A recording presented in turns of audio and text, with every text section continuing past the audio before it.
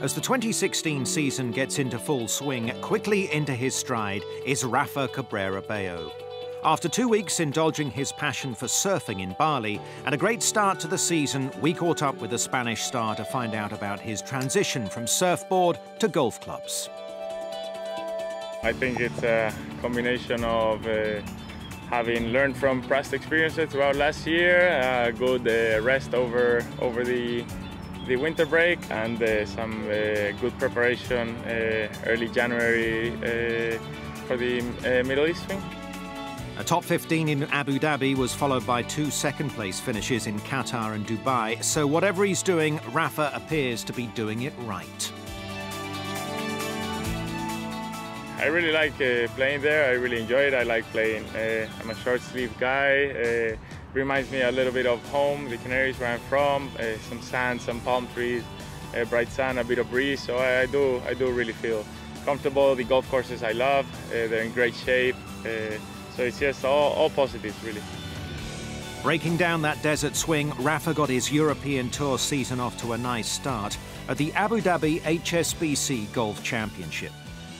I played really solid in Abu Dhabi. Was a bit disappointed that I dropped out of the top 10 on the last day, but I was still very pleased with my game. It's always the first week out, you don't know really what to expect. I had been 8 weeks without competing. Obviously I had practice and gotten ready for it, but it was first week out, you didn't know, and I was really pleased with how good my game felt that week. Yeah.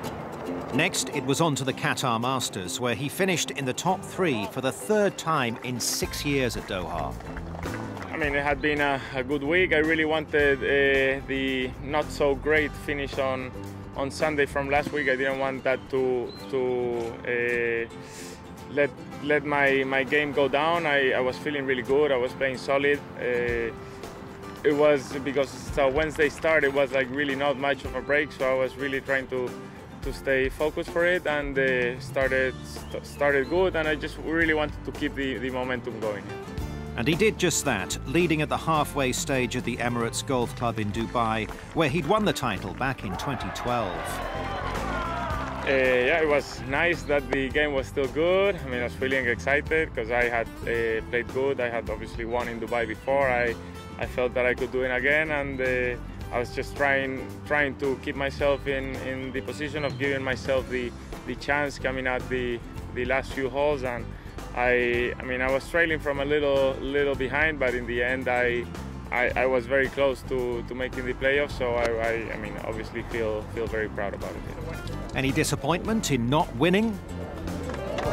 It wasn't frustrating as much that I had really felt that I had done all I could. I mean, I birdied the last 2 holes. I gave myself a really good birdie chance on 16 as well.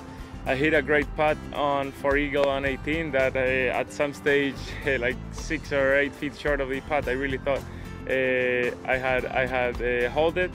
And then I mean, it wasn't really disappointed. I did everything I could. Danny played great. He started off stronger throughout the day. He rolled a really good putt in for birdie, and well-deserved win for him. I mean, I did my best. I played good golf, and I know if I do that and I put myself in that position, I will be lifting trophies soon. 5th in the early season race to Dubai, it looks like another big season ahead for Rafa, and hopefully another title or 2 as well.